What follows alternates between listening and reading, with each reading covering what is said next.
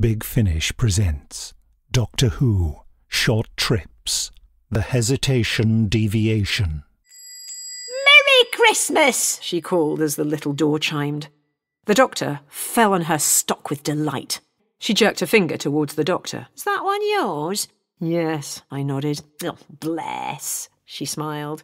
Uncles are like children, always off buying the things they never got as a kid. She called out to him loudly, I've got some lovely jigsaws in the back, dear. The Doctor turned and smiled at her. I have a particular fondness, he confided, for missing bits of sky. She said. Well, we don't really do that kind of thing. Not, on its own, you see. Oh, the Doctor frowned at her. Are you sure? Oh, you're welcome to check, such as it is, she said, frowning right back at him.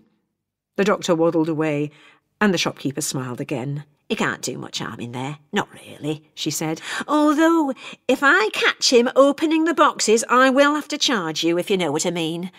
The Doctor gave a distant cry and came running out.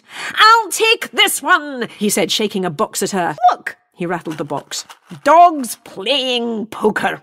How much? Said the shopkeeper, blinking.